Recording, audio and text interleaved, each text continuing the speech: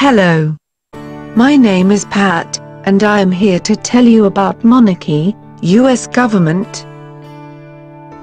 A monarchy is a form of government in which sovereignty is actually or nominally embodied in a single individual, or the monarch. Forms of monarchy differ widely based on the level of legal autonomy the monarch holds in governance, the method of selection of the monarch, and any predetermined limits on the length of their tenure. When the monarch has no or few legal restraints in state and political matters, it is called an absolute monarchy and is a form of autocracy. Cases in which the monarch's discretion is formally limited, most common today, are called constitutional monarchies.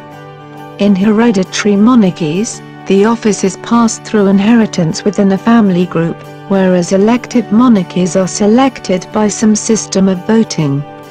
Historically, these systems are most commonly combined either formally or informally, in some manner. For instance, in some elected monarchies only those of certain pedigrees are considered eligible, whereas many hereditary monarchies have legal requirements regarding the religion, age, gender, mental capacity, and other factors that act both as de facto elections and to create situations of rival claimants whose legitimacy is subject to effective election.